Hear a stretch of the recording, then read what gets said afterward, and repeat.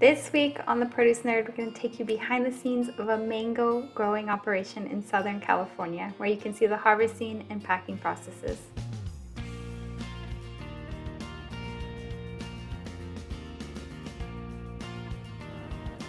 This tour was taken at Wong Farms in Mecca, California, which is deep in the heart of the Coachella Valley in Southern California.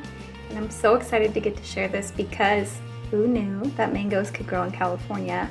And even more so, who knew that mangoes could grow on a larger scale in California to where they could be sold. In this case, they're sold at farmers markets and local stores and even sold across the country and online in case you're looking for that. So here you'll see that we are just cruising through a mango orchard.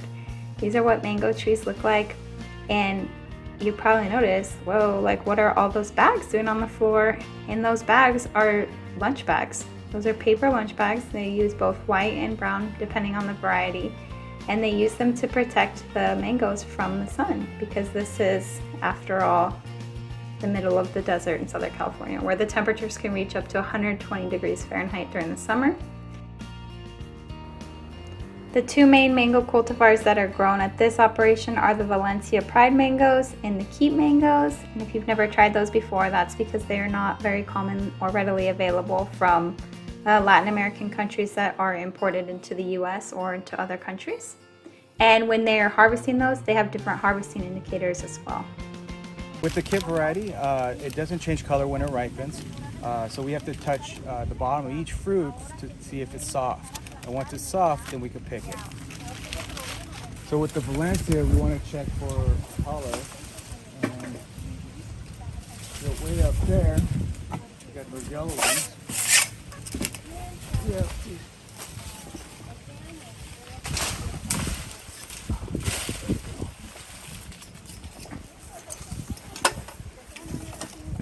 Pick color. Mango trees can grow very large as they're known to last for up to around 100 years. And these trees, they're about 25 years old, and they've been pruned to only reach a certain height, but even so, look at, they're still using picking poles and are needing to do that when harvesting. And what's really interesting about mangoes is that the mango trees are alternate bearing. So that means that one year they'll be super heavy crop and the next year can just be a few pieces of fruit. And amongst this orchard, those mango trees are interspersed. So some years, some trees will be really high producing and other trees won't, and vice versa the next year. So here, another really cool thing about this operation is that it is a super family farm. And here you will see the dad, the mom is packing, and the son we already saw, and he is also helping harvest as well. Since they are located in the desert, they have to be really careful with their water because they have to know, and not only is it really hot there, but the soil is super sandy. It's like you're at the beach. So they're dealing with super sandy soil, super hot temperatures, and they need to figure out how to best provide water to the trees. So here they are providing water to the trees using drip irrigation, and they are also using the microchip that they have implanted into the tree, and that will tell them the water pressure in the tree and essentially lets them know once the tree's thirsty and they know that it's time to give it water. And if you're wondering what happens to the bags after the fruit is harvested, they're either laid on the orchard floor and will be swept up and tilled back into the soil since they can be composted at the end of the season, or they are removed while they are being packed into boxes.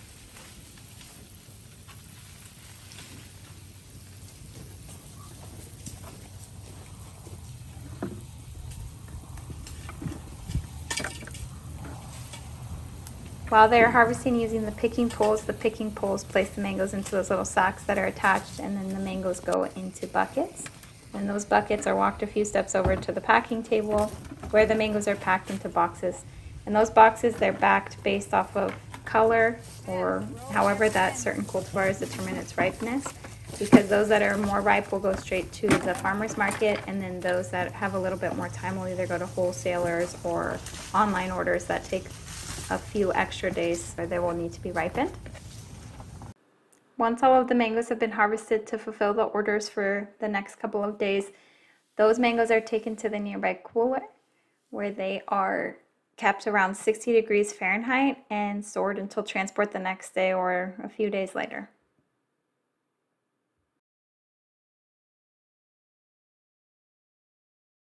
How cool is this cruising through a mango orchard? But really, how cool is it that there is a mango orchard that grows in Southern California where we can buy or order mangoes from? Anyways, I think this is a great way to show you harvest and packing, but if you stick around, I have an extra little surprise at the end to show you a peek into the nursery at Wong Farms.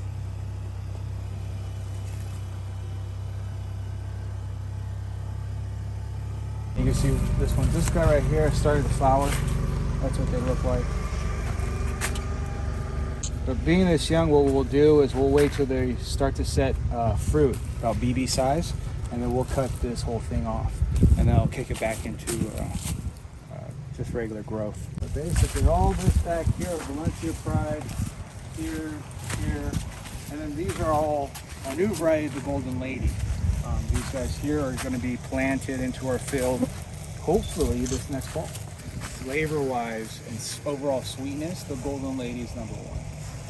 It actually has a little bit more sugar to it. It has a honey, vanilla, maple syrup kind of flavoring, where the Valencia Pride has more of that tropical pineapple mango flavor.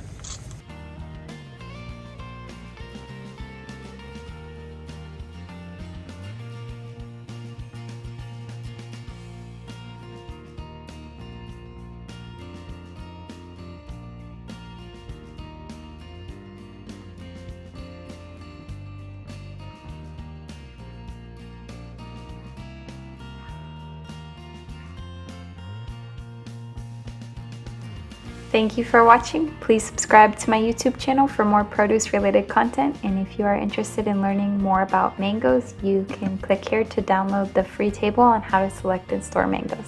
Thank you.